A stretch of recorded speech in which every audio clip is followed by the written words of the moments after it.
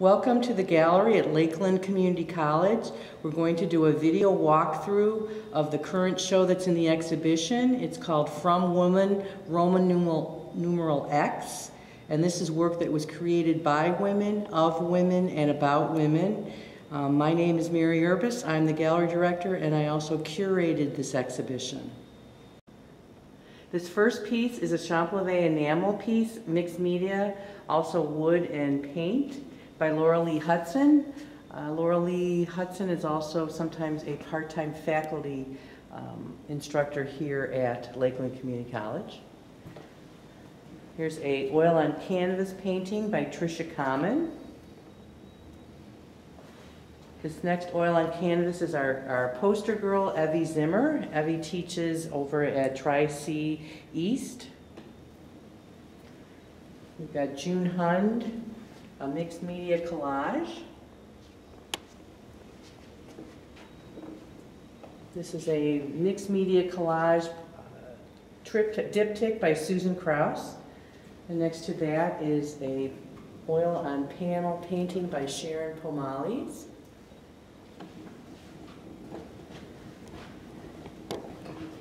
This next piece is a quilt by Susan Shy. Susan lives in Worcester, Ohio.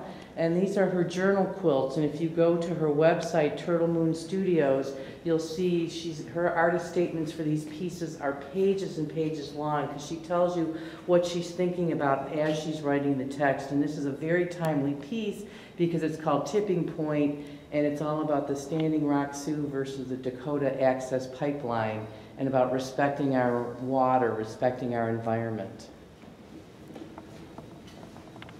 This next piece is a mixed media piece by Cindy Smith. And what's crazy about this looks like it's really heavy duty and maybe like fiberglass, but it's a special kind of paper that she's painted on, so it's very lightweight.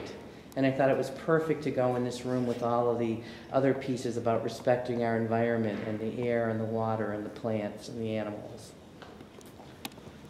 These next two portraits are done by Betty Skufka. Betty Skufka is an amazing artist. She's 89 years old and she paints every day. Not only is she my hero, my shero, she's also an inspiration to me.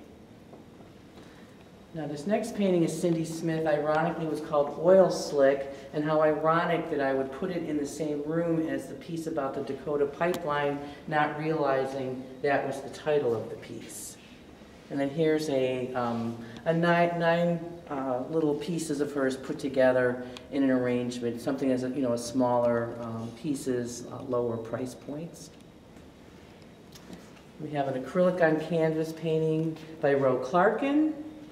And then we have two lovely irises, oil on panel by Linda Merchant. And another painting of Evie Zimmer's called Moonlit. Here's Rachel Latina's painting, acrylic on canvas.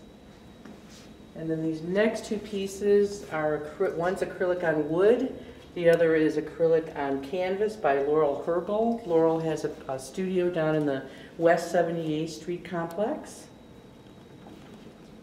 Here's an abstract kind of psychedelic trippy piece by Evie Zimmer, who did the florals that was on our, in the other room and on our postcard. Here's an unusual point of view from Sharon Pomales. And then we have another piece by June Hund. Here's a mixed media sculpture by Charlotte Lees.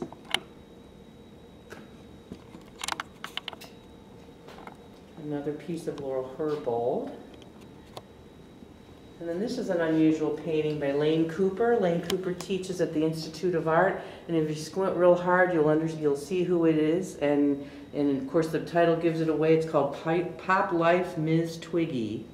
And then next to that is the Bathing Beauty.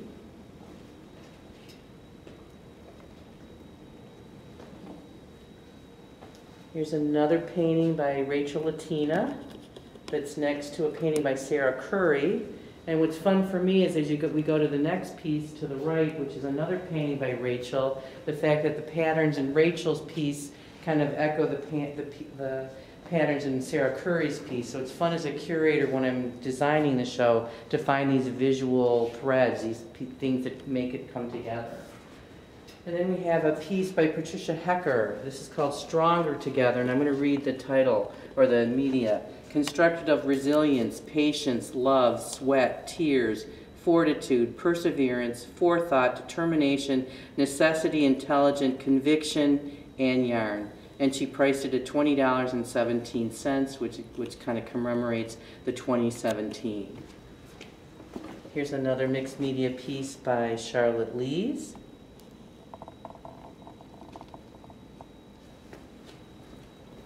And a textile quilt by Sandy Schellenberger. Okay, here's another painting by 89 years young Marvel Betty Skufka called The Pharaoh. And then we have three pieces by Gwen Waite. And these are found objects, assemblage. But I want to just take a couple seconds to talk about this next piece, which is called Look at Me. In all these little jars, she's got little personal artifacts. She's got hair that's her hair, her children's hair. She's got flower lace that she had flown in from Hawaii for her children's high school graduation. She's got shells and beach glass and even pieces of soap and pieces of, old toothbrushes. Beach glass, things that she's found along the way. There's even a little jar full of the little cicada shells from a couple years ago when they kind of took over and they were everywhere.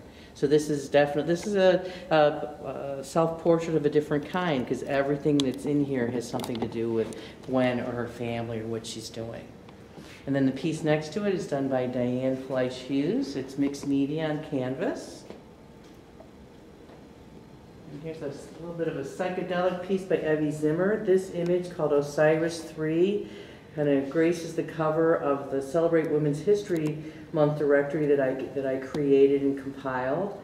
I was able to organize the efforts of 86 studios and galleries throughout Northeast Ohio who are showing women's art throughout the month. You can go to www.lakelandcc.edu/gallery, and you can click on the link and you can see all the different venues that are happening throughout the month of March. It's organized by the reception days, so you still have plenty of time. You got a bunch of things going on this coming weekend, the March 17th weekend. Then the next weekend after that is the reception for this show. So there's still plenty of time to see great art created by women in Northeast Ohio. Here's a painting by Tricia Common. It's a little bit different for her. It's a little bit more loose and relaxed, and I like the color palette, the fact that she was able to incorporate all those different colors into the flesh tone without it being too garish. These two pieces are Lorelei Scazenta. She has a store gallery over in Rocky River called Devout Home, and these are assemblage pieces on wood and assemblage in mixed media. And then we have a mixed media assemblage piece by Ana Luisa Sanchez. And this has to do with Eve and the apple, and it's called Eva and Her Paradise.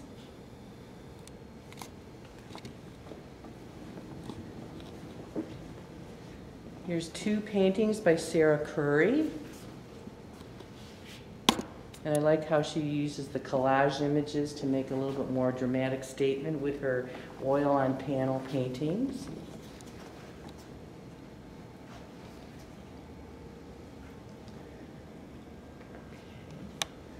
Now these next four paintings are from the Nun series that Judy Tackus Pendergast has been painting.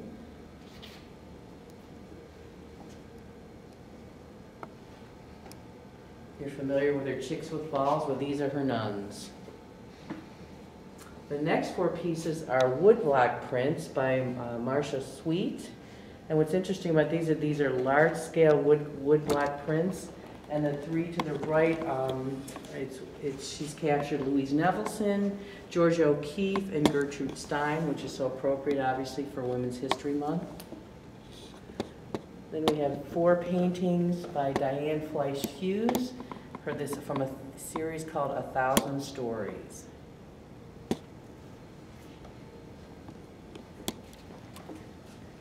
This case of ceramics is done by Cincinnati artist Terry Kern. She was actually an artist that I carried in my gallery in Chagrin Falls, and I'm so glad that she agreed to give me work for the show.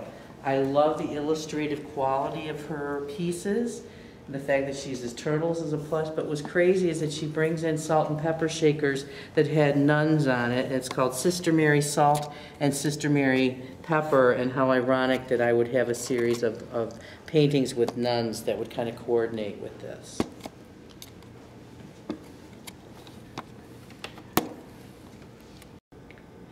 This is a apron that Susan Shy created. She did about maybe a dozen of them and wore them with her friends at the Women's March in Washington, D.C. in January. And it's hanging next to a quilt that she made that's called Big Hillary, and it was started before the election, and then she continued it after the election, but it also includes images of Michelle Obama and Eleanor Roosevelt, Ruth Bader Ginsburg, Madeleine Albright, Condoleezza Rice, Maya Angelou, Jackie Onassis, Rachel Maddow, Carolyn Robinson, all these women activists and powerful women in our country right now. And it also describes and defines what nasty means. Nasty to these women meant noble, aspiring, smart, tenacious, yes we can, or yin and yang.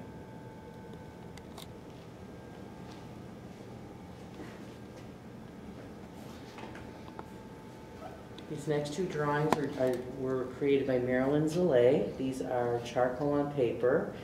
Unfortunately, Marilyn passed away a few years ago, and I have the privilege and the honor of being able to show her work. She was very, very prolific, and as you can see, she was an incredible draftswoman. This woman, A, knows how to draw and sure knows how to capture the figure incredibly.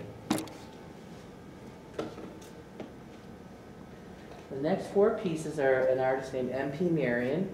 MP was actually an artist we used to carry at American Crafts where I used to work, so it's kind of nice to come full circle and to be carrying artists that we used to carry and who I respected years ago. And these are large-scale acrylic and charcoal China white collage on paper. Here we have a glass mosaic piece by Lisa Rushman. And if you look at all the little pieces of glass, parts that had to be put together, it's called The Moon on Her Shoulders and Everything is Possible. And then we have a large-scale portrait painting by Tricia Common. What really intrigued me about this piece is the fact that she's wearing all white, sitting against white, and all the different color that Tricia was able to incorporate into it, but yet when you look at it, it still reads as white.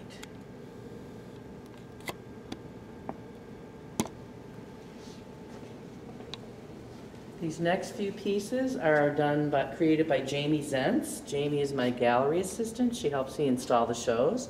These are pencil oil on birch. She starts with birch wood, and she says that the pieces of wood kind of speak to her as far as where the figure will be included, and then she brings the background out by adding the pencil, and sometimes she'll add oil paint also to it. It's just, these are some incredible pieces, and I really enjoy her work. I told her she should also be a fashion designer because some of the clothing that she creates are pretty awesome too. And here's an unusual one. She doesn't always include images of fish, but this one is called Pisces with the fish, and the way that they're floating around the image is kind of unusual for her. And this one's called Calypso. This next piece is a portrait by Stanka Kordic. Stanka Kordic, she's received her BFA from the Institute of Art, and she's artist in resident at Beaumont School for Girls. And we have 3 paintings by Bernadette Glorioso. She's new to this collection this year. I actually have 16 new artists this year. And these are painted on recycled fabric, so you can tell with this first one, you can see the patterning of the back and how she worked it into the clothing and painted over it, and with all these pieces. It's kind of it's a challenge that she's using a found surface, but I think she works it into the composition quite nicely. And especially this third piece where you've got the paisley of the figure and in the face, and how it kind of melts in and out of the background and foreground.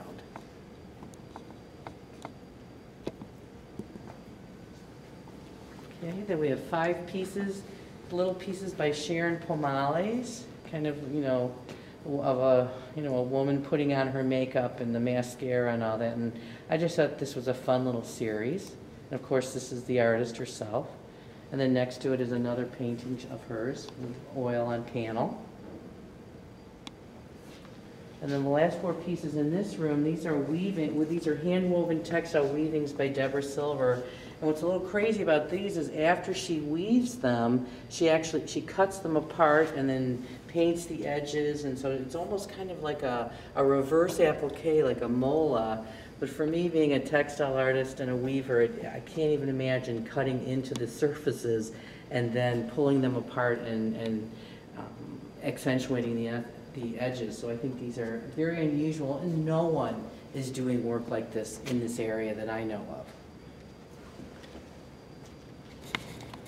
Here are 4 paintings done by A. Nancy Cintron. She owns the Good Goat Gallery on the west side of Cleveland.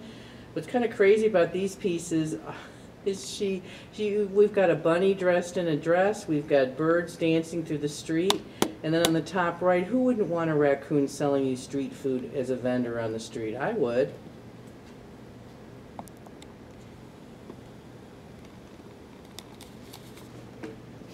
We have another collage mixed media piece by Susan Krause. And next to that are 2 collage pieces by Karen Koch. Here's another piece of Susan Krause.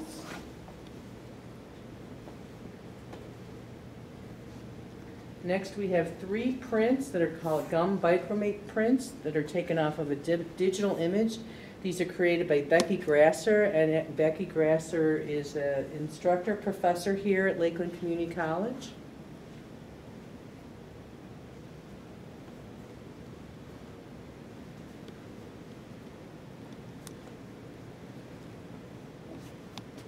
We've got 3 paintings by Beth Nash. These are acrylic on wood. These are kind of indicative of the style she uses with these collaged images and figures and animals. So the one painting has bunnies, the second one has blackbirds, crows, and the third one has birds and a dog, and this one's called Dog on a Pedestal. And then we have a ceramic platter by Cincinnati artist Terry Kern. I think you're seeing a theme here. The next piece is with crows and corn by Carrie Gortz. And then we got 2 ceramic pieces by Terry Kern, a platter, and then a ceramic sculpture of the bird, and the bird's holding a little packet of envelopes. And you don't think we can get close enough, but inside the nest is a little image of a bird. Then we have a picture, a painting, oil on plexiglass by Betty Skufka of a rooster, and she also paints the frames.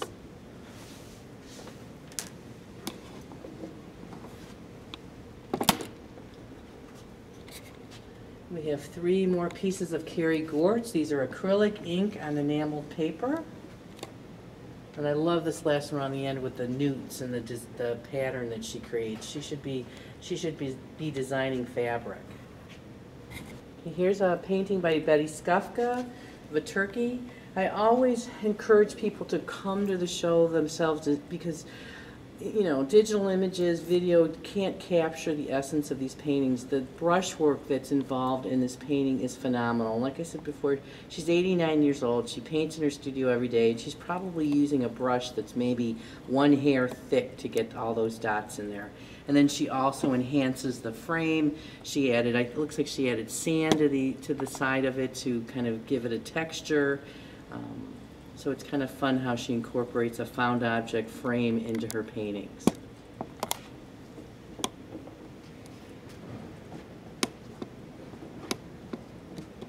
Okay. These next two large-scale pieces are done by Melissa Harris. This is fluid acrylic on paper, and they're flanking a lampwork bead sculpture created by Amy Greaves, who's from Arizona. And these are Italian glass. She actually created the lampwork beads. Some of them are opaque, some of them are transparent, and she also incorporated some African sandcast beads. And I was with her when we stopped in a show at a gallery in Phoenix late last year, and she picked out the beads. So it's kind of fun to see how we went from the raw materials into the finished piece of artwork.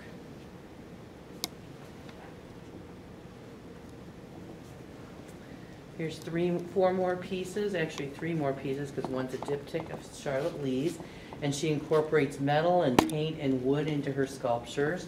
And the images of the bees and the flowers and the butterflies are kind of like three-dimensional, kind of like a little bas-relief. Same with these pieces too. It's like a metallic material that she's able to kind of carve into and then paint into to accentuate some of the shadows and some of the depth. And this last piece actually incorporates a piece of a pipe organ into the composition.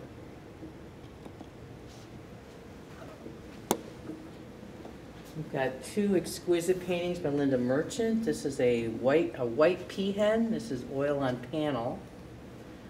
And then next we have a fennec fox.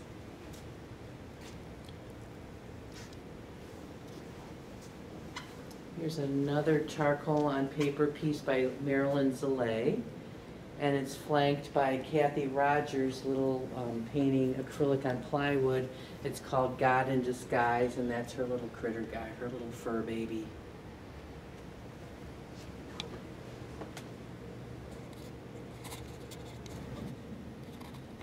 Okay, this is two pieces of jewelry by Laura Lee Hudson. The piece on the left is a pin called Bee Eater, which is cloisonné enamel and sterling silver. It has an icon of a bird, and then the bee is next to it, and then you've got the imagery of the honeycomb behind it. And then next to that is a Limoges enamel, sterling silver with amethyst, which is a necklace with a enamel brooch, also by Laura Lee.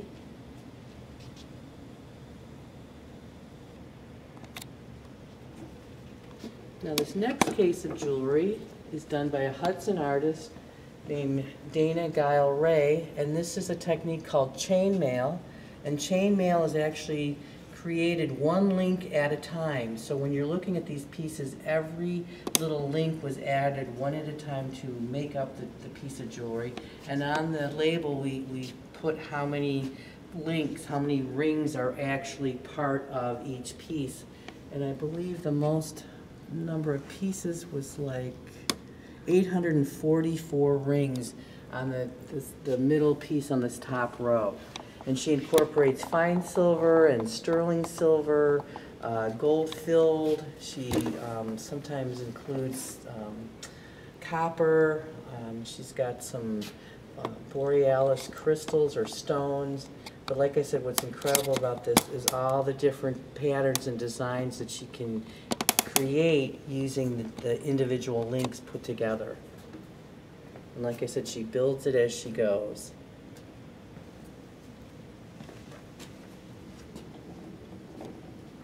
And we finish up the tour of the From Woman X show with a piece by Jen Marie Zalesnik. Jen Marie actually teaches drawing here at Lakeland Community College, and this is a piece in tribute to her little fur baby who just recently passed away, so it's kind of in homage to him. And then she's also including the star mapping in the background. And again, this is one of those pieces, if you could see all the intricacies of the fur that she was able to create, it's quite exquisite. So thank you for joining me on this tour. Again, the show is up through March 31st.